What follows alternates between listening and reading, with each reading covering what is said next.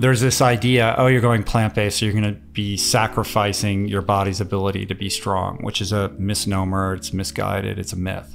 First of all, you're eating foods that are much more nutritionally dense, like much more dense in terms of phytonutrients and micronutrients.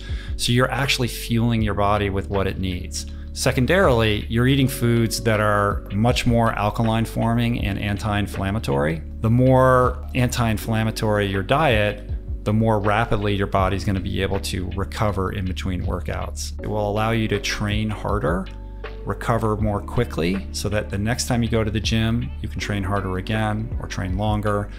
You're less likely to get injured or get sick and then miss workouts. So over the course of several months or a year, you're going to experience greater gains than you would otherwise.